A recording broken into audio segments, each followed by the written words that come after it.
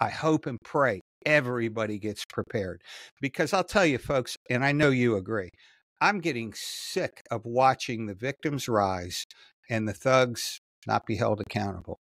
And that's what this channel is about. And I don't care, it's not about politics, liberal or conservative. I want everybody to be safe. And what I know is this: evil loves to not be challenged. Evil loves it. Not me, and I hope not you. We're going to challenge evil. That precious girl comes running towards your car. I don't care how old you are, what you're going to, what your makeup is. I certainly hope that you're wising up and preparing. That woman runs towards your car. I hope you would have a plan to say, oh no, not on my watch. Get in, and scream off, or whatever you can do.